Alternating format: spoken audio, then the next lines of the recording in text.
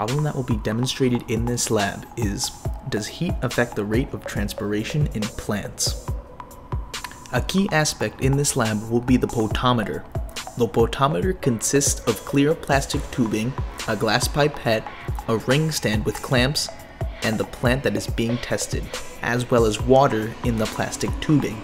The job of the potometer is to measure the rate of transpiration.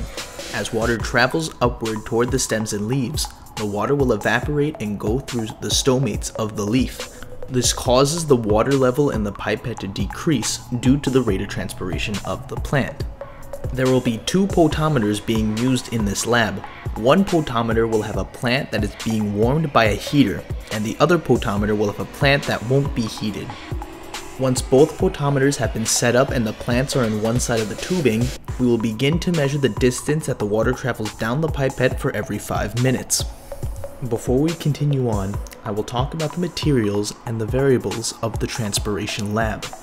As stated previously, the potometer will consist of clear plastic tubing, a glass pipette, a ring stand with clamps, the plant that's being tested, and water in the tubing and pipette. Scissors were used to cut the leaf off the tree it came from, and a bottle with a plastic syringe was used to get water into the plastic tubing and pipette without air bubbles.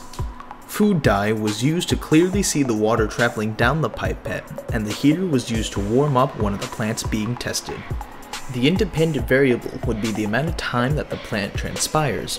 The dependent variable would be the distance that the water has traveled down the pipette. The experimental group would be the potometer with the plant that is receiving heat from the heater, and the control group would be the plant that receives no heat. The controlled variables would be everything stated previously with the exception of the heater. Therefore, the experimental variable would be the heater because it will only heat up one of the plants in the lab. The data that will be collected is the distance that the water traveled down the pipette for both the control and experimental groups. We will measure this distance change every 5 minutes for 35 minutes. Once the lab is finished, we will calculate the rate at which the water has traveled down the pipette, which will be in milliliters per minute.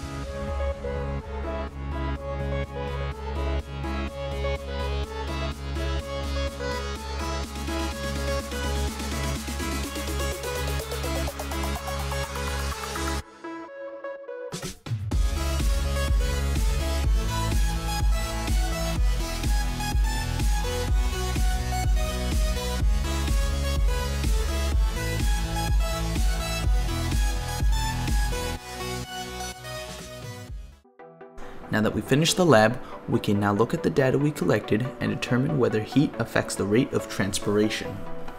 We can see from both groups that as time increased, the distance that the water traveled down the pipette increased as well. However, after calculating the rate at which water traveled down the pipette, we notice that the experimental group has a faster rate of transpiration than the control group. From this, we can conclude that heat affects the rate of transpiration in plants. The heat from the heater increases the temperature of the water that is traveling up the plant and into its leaves. An increase in temperature will cause the water to evaporate at a faster rate, which then leads to the water leaving through the stomates of the leaves at a much faster rate. Because of this, the rate of transpiration of the plant that received heat is higher than the rate of transpiration of the plant that received no heat. Therefore, the results of this lab clearly shows how heat affects the rate of transpiration in plants.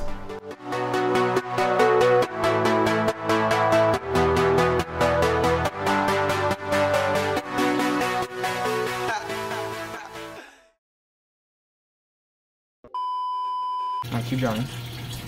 Actually, this might work. No way. No way. Now stop. And release it. No, okay. No! Okay. And don't do it too tight. You're gonna crack the thing. I'm a ninja, guys. That was a bad idea. Yeah.